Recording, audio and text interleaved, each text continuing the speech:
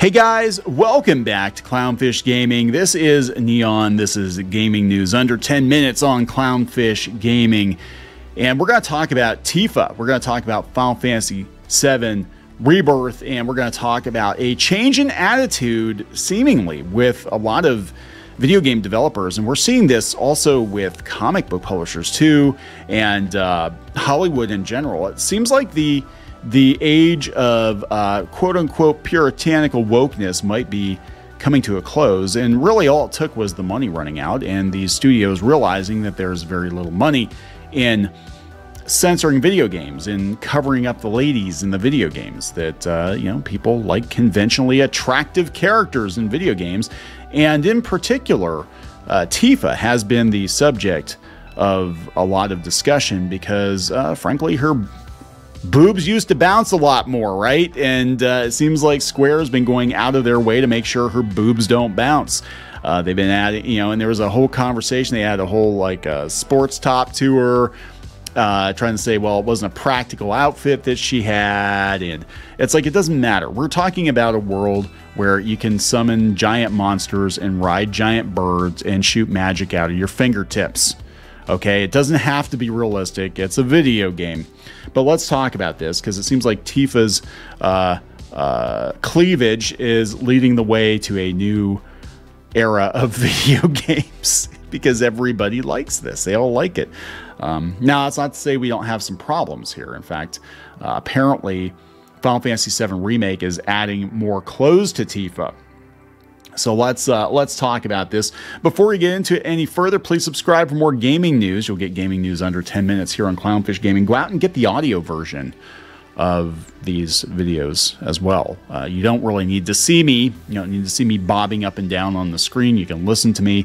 Again, Amazon, iTunes, Spotify, wherever you listen to podcasts. You can get Clownfish Gaming News, also Clownfish TV, the audio edition.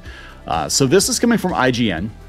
Final Fantasy VII Rebirth isn't out yet, but fans are already obsessing over Tifa. So the Rebirth remake,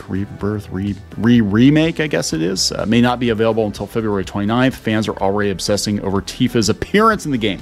It's not her appearance, it's her boobs, because we're not used to seeing boobs in video games anymore. A clip of the remade Costa del Sol section of Final Fantasy VII has gone viral, with Tifa trending alongside Aerith. The clip shows the party at the beach with Cloud seemingly taken aback by Tifa and Aerith's swimsuits. The internet has already grown obsessed, with one post from X/Twitter user Genki Japan having clocked in 1.6 million views by itself. Let's take a look at this scene.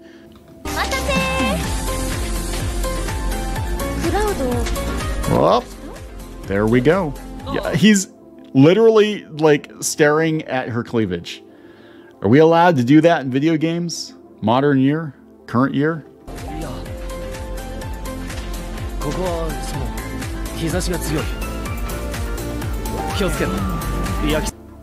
So yeah, the internet is going nuts for this. A lot of people going nuts for this. Tifa's popularity isn't anything new, of course, but the fact that she's trending over Aerith upon the release of a game already has fans fiercely debating the latter's fate. Tifa was trending in January too, when they called for her to be added to Tekken 8. Yeah, she's been in a couple of fighting games. It makes sense. I mean, she's a martial artist. She's a barmaid with bite and boobs. We all know she's attractive, and I understand that, Harada said in a post on Twitter, but as yet we have not decided anything about guest characters. Yeah, she was in Urgeist, wasn't she in Urgeist, I think? I know Cloud was. It's been a while since I played that. I need to play that again. That was actually pretty fun. Costa del Sol. The Costa del Sol section, Final Fantasy VII Rebirth, is just one of several cities players can explore. Yeah, we're finally getting out of Midgar. Unlike the first game, Final Fantasy VII Remake, the sequel takes place throughout a large portion of the world and also includes the likes of the Gold Saucer. The latter can be explored in the recently updated demo, too. Yeah, look at it. They gave it a 9 out of 10 on IGN. Final Fantasy VII Rebirth impressively builds off of what Remake set in motion, both as a best-in-class action RPG full of exciting challenges and awe-inspiring recreation of a world that has meant so much to so many for so long. I was concerned about this game, I gotta tell you, because I wasn't impressed with Remake. I really wasn't. We played it a little bit on the channel. It was okay. But I was kind of expecting a one-to-one remake of Final Fantasy VII and not a rebuild. I didn't expect it to go down like Evangelion, where they teased a remake with better animation and a tighter storyline. It was like, oh, no, the first movie, yeah, and then after that, we just kind of go off the rails, and it's very clear it's a sequel, or another telling of the story. And that's kind of where I think they're going with Final Fantasy VII. But yeah, if they were just upfront about it, I think people probably wouldn't have lost it at first. But let's talk about Tifa. Tifa getting clothed here. Deserto, Final Fantasy VII Remake surprise patch adds more clothes to Tifa. This was just a couple days ago. I guess you can't complain about it too much, or they're going to go put some more clothes on her. It only covers a small portion of the storyline from the original game. That is true. This means the developers didn't need all the designs planned for characters and locations appearing in future installments. One area planned for a future game did appear in Final Fantasy VII Remake, but only in a brief scene. Cloud has flashbacks to Nibelheim, where Sephiroth goes on a rampage and destroys his hometown. The Nibelheim flashback is featured prominently in Final Fantasy VII Rebirth and its demo. This has resulted in a design change made for Final Fantasy VII Rebirth being retroactively applied to Final Fantasy VII Remake. According to the game's Steam page, a surprise patch has been released for Remake Integrate. According to users on the game's community page, the main change involves Tifa's outfit during the flashback. In Final Fantasy VII Remake, the younger version of Tifa wears a cowboy outfit in a brief flashback. In Rebirth, her design was altered to give her a black undershirt covering her cleavage. Yeah, that was what we heard, is that they were going with the undershirt. Bears mentioning that Tifa was around 15 during the flashback. So yeah, she's younger. She's not letting it all hang out yet, nor should she because of her age. I'm just saying.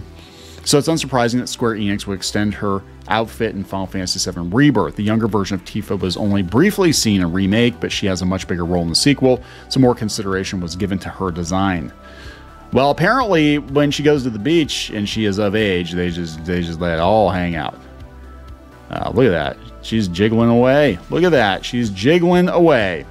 So, look, everybody is happy. Everybody, well, I can't say that. Not everybody's happy. There are a lot of activist types that are not happy about this.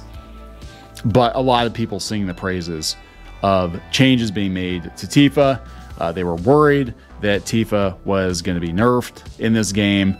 That they were going to taper down. And I think Tifa, along with Lara Croft, were two major first video game crushes for a lot of people. Male and female, by the way. And we saw what happened with Lara Croft, that they are making her more realistic for modern audiences. And again, this is a game that deals with magic, and we don't need to do that. We don't need to do that in this game. But it is a sign, I think, that game companies are going back to basics, I guess. They're going back to what works. It seems like comic book publishers are slowly getting that memo too. Spider-Man, Ultimate Spider-Man is doing very well. And also Transformers, going back to basics. And I think that they're starting to realize that making all these changes and then demonizing gamers for not liking these changes, it's not good for your bottom line. So many studios going out of business, so many studios laying off. And a lot of it has to do with, the changes to the games and, the political messaging and the censorship and all of that. So, it's not hard to get these things right. It really isn't hard to get video games and comic books and anime and movies right. You just got to give people what they want and they'll pay for it. Stop lecturing the audience. Stop hiring people who just want to lecture the audience, and just give people what they want and you'll make money. You'll be fine. I'm going to wrap it up. Please subscribe. We'll talk later.